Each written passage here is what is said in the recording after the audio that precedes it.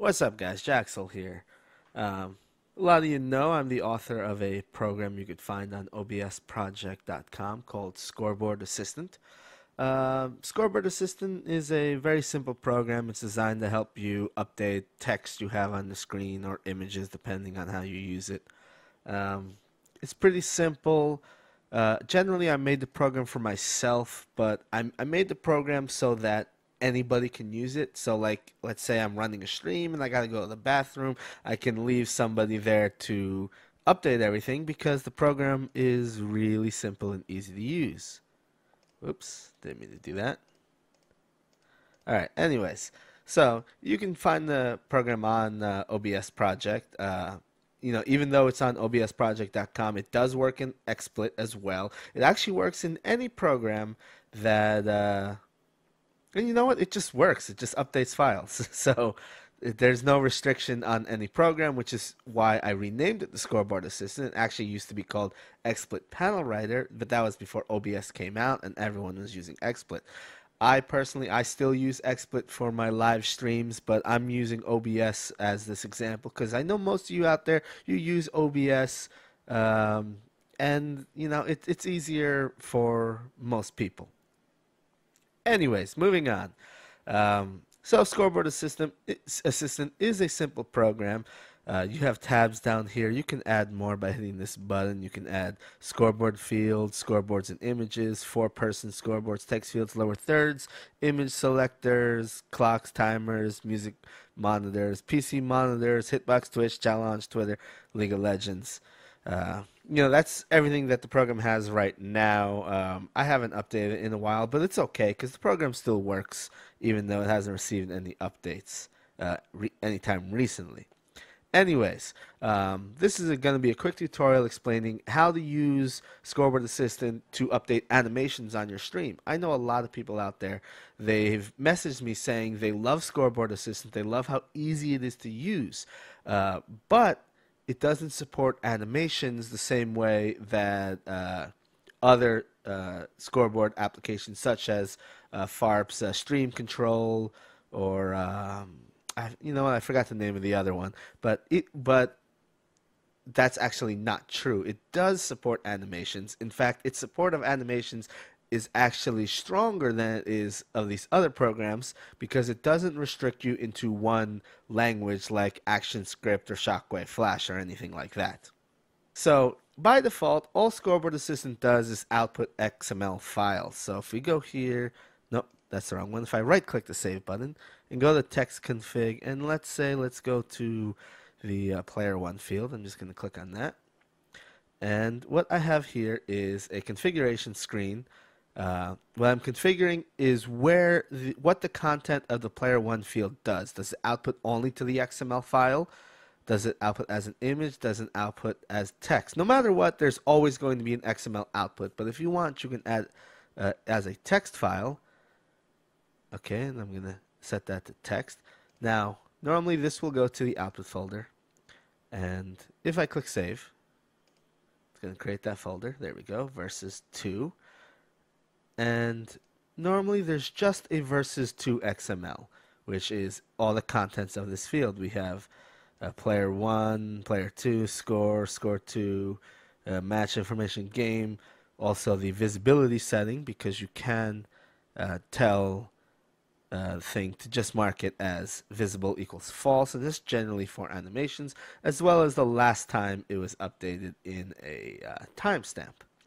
But since I selected text output for player 1, if I go to the versus folder, there's also a text output for player 1, which just includes the contents of the field.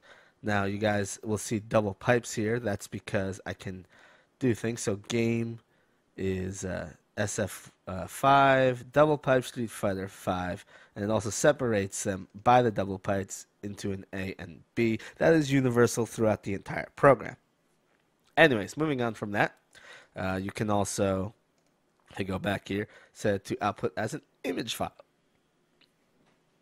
Now, outputting as an image file is a bit, more work. I personally don't like it. It was basically put in because XSplit does a really poor job of handling text files, so image files was better for XSplit at the time. Now XSplit does it a lot better. OBS has always done text well, so there's really no issues with that. I'm only using XML because we're going to do animations with this, and using for animations, XML is easier because you're only reading that one XML file instead of all these text files. So let's delete this versus 2 folder because we won't need it. All we need is our XML output.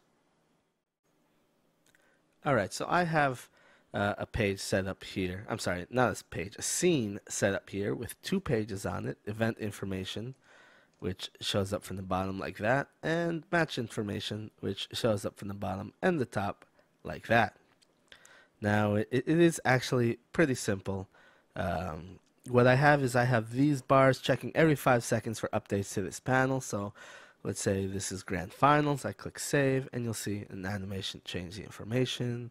Let's add in some players. Let's say this is Chain Ace versus Darth Arma, and you'll see some more animations up here.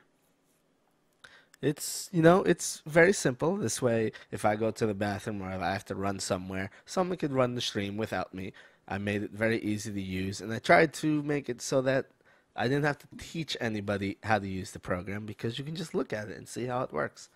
Anyways, the animation here is actually through HTML web pages. I said before that Scoreboard Assistant doesn't lock you down to one single language. You don't have to use ActionScript or Flash.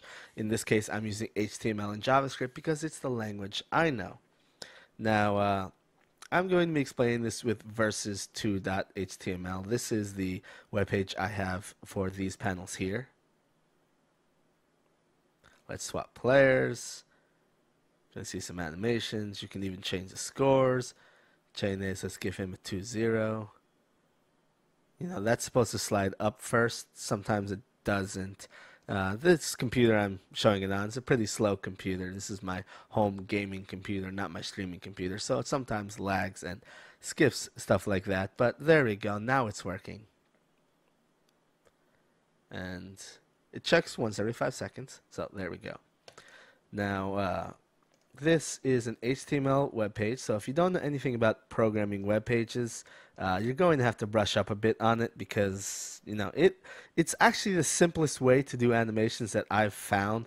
And HTML is really simple. It's all about an eye for design, though. If we forget the scripting I have up here, this is simple. It's just a series of divisions with score information, player names, the match information, and the game information. And let's see. Right now I'm pulling in some scripts. Let's see what scripts I have there.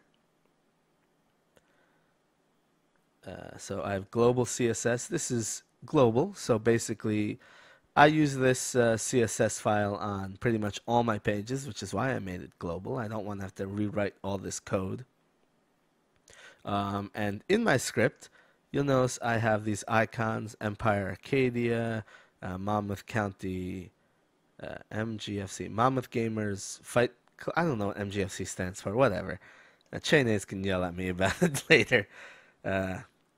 And there's some other stuff. And the reason for that is this way, I could type in Jaxel and click Save, and you'll see my name come down. But I can also do Jaxel TW in brackets at 8-way run, and you'll see that come down, and then you'll see my Twitter with an icon there, and that's basically because of these global icons I have here, depending on what characters I put in. So I can pretty much put any character I want, which is how you see the 8-way run logo here, and that's being shown with 8WR because it matches this text.